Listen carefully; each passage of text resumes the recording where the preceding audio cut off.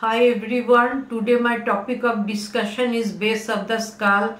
It is not only important for the examination but it is also important clinically for the neurosurgeon as well as for the neuromedicine people. Now you see this is whole of the skull. This is the skull's cap or the calvaria. You see I put the calvaria on and it forms by the flat bones. You see the frontal in front and two parietal behind. Now you see this is the base of the skull.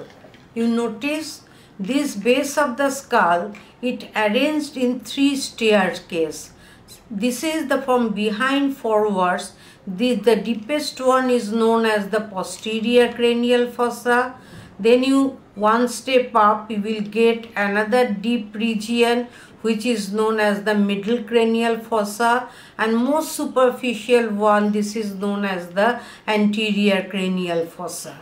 So it is divided into three fossae and it is related to number of nerves and some blood vessels for the location of the disease. And you will see the important thing, you will see in the midline, you will see a bony prominence, and this prominence is known as crista galli. Now this is the crista galli. It is the part of a bone that is known as the spongy bone. You see this is the spongy bone. This is known as the ethmoid bone. It lies in the middle within the nasal cavity. So this crista galli, it gives attachment to a fold of dura mater that is known as the falx cerebri.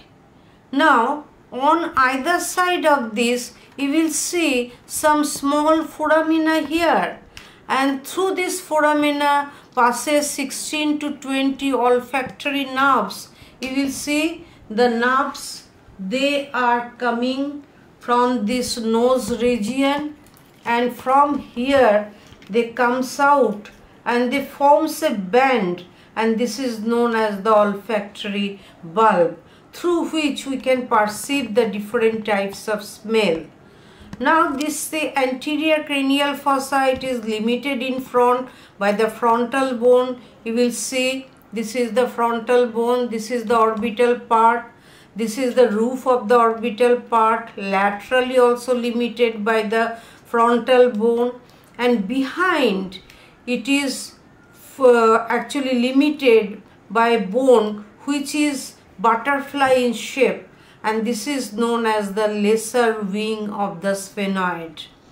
Now within this anterior cranial fossa, this is, you see, the olfactory rootlets of nerve, the olfactory bulb, and then you will get a big foramen, and if I pass this wire through this foramen, it will go to the orbital cavity. You will see it will go to the orbital cavity. So this is known as the optic nerve.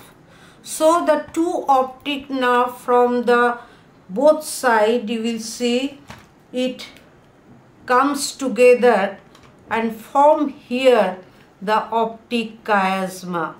You will see this is the optic nerve of the other eye.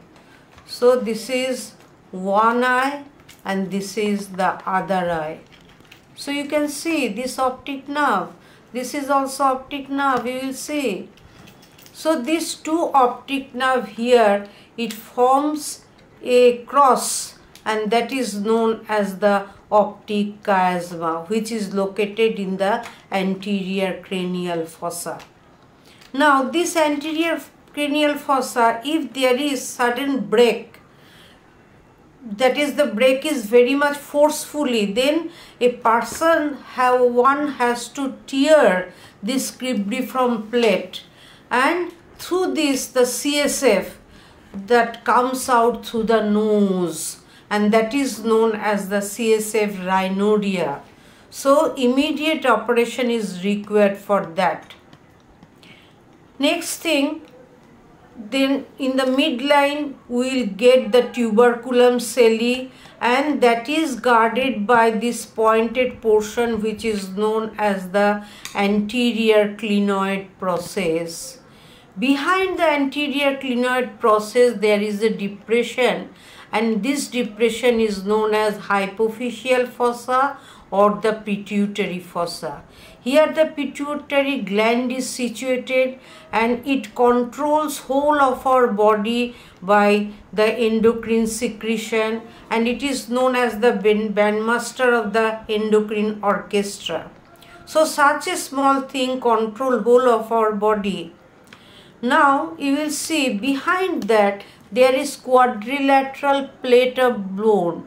This quadrilateral plate of bone is known as the dorsum celli, and the pointed upper part of the dorsum celli is known as the posterior clinoid process. Behind that there is a slope, and this slope is known as the clivus. Now this middle part forms the middle cranial fossa, and the lateral extension of the middle cranial fossa, you will see this is anteriorly, it is bounded by the greater wing of the sphenoid, and posteriorly you see it is bounded this thick bone which is known as the petrous temporal bone. And here our all the ear, that means the external ear, middle ear and internal ear are situated within this dense part of the bone, and we can hear through this mechanism. Next you will see in the middle cranial fossa there are three important foramen. What is this three important foramen? The foramen that lies in front, that means this is known as the foramen rotundum. You see, this is the foramen rotundum. This is the foramen rotundum, and after that this foramen, it comes out here through this region which is known as the pterygopalatine fossa. Next foramen is big oval-like, and this big oval-like foramen is known as the foramen ovale. So if I pass a wire through this, you will see this wire comes to the region, and that region is known as the infratemporal fossa. So the nerve passes through this foramen ovale is the mandibular division of the trigeminal nerve. So trigeminal nerve is a huge nerve, and it comes from a ganglion situated over the apex of the petrous part of the temporal bone. From this ganglion, the three division, the maxillary division, it passes through the foramen rotundum.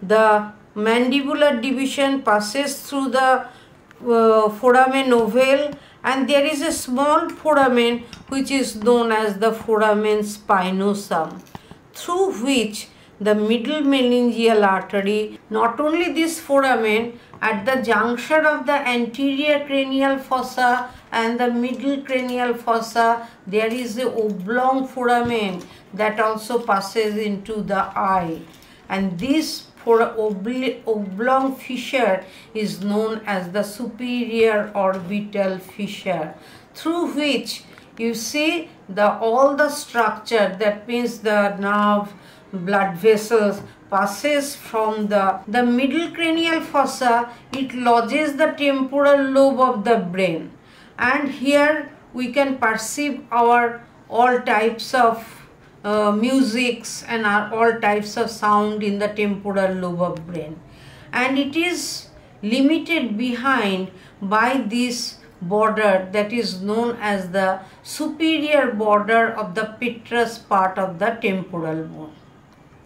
Next come to the posterior cranial fossa, which is the huge one, and you will see in the posterior cranial fossa, first thing you will notice here, there is a foramen on both sides, and this is our internal acoustic meatus, through which the vestibulocochlear nerve, that means that produces our balance, and the auditory nerve, that means which we can perceive the sound, it passes through this foramen into the ear.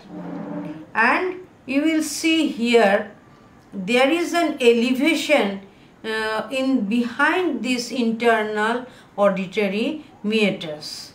Next thing you will notice that this is known as the tuberculum jugulare of occipital bone, and below that there is a foramen which is known as the anterior condylar canal or hypoglossal canal. Through this canal, the 12th cranial nerve, which goes to supply the muscles of the tongue, it passes through it. Next you will see there is a big foramen.